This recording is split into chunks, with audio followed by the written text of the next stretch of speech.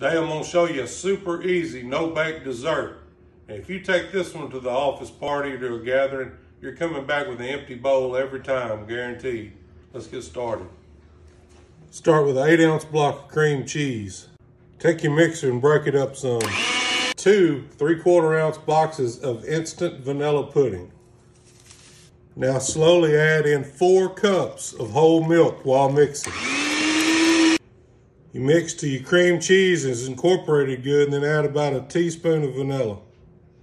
Take whatever dish you're going to use and put you a layer of crushed up golden Oreos in the bottom. Another layer of crushed up Oreos. And now another layer of your mixture.